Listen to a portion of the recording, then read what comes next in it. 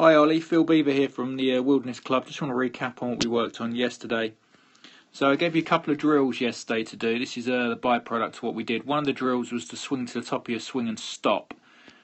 We used to have the stick, obviously, for your belt loops, which is a great drill for you when I'm not with you.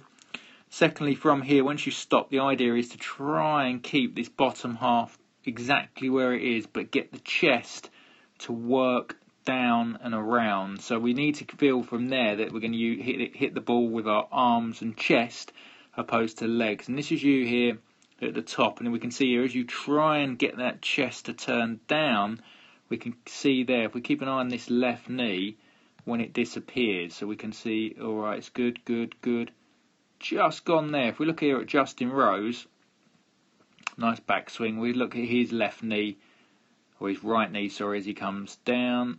We'll see, it's still there. Just going now. So we can see you and him are pretty much in the same place. Arms are in the same place.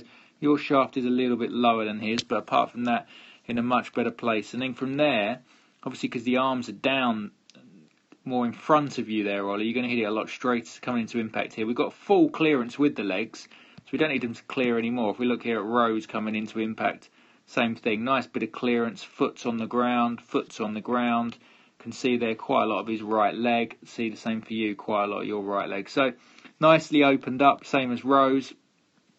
That was the first drill, Ollie, and the second drill was to actually swing it to the top, bring it halfway down to here with no hip turn, stop, have a little pump, and then give it a rip. So it really gave you that feeling that we're delaying that pulling down to about here, and then we're going to power through it.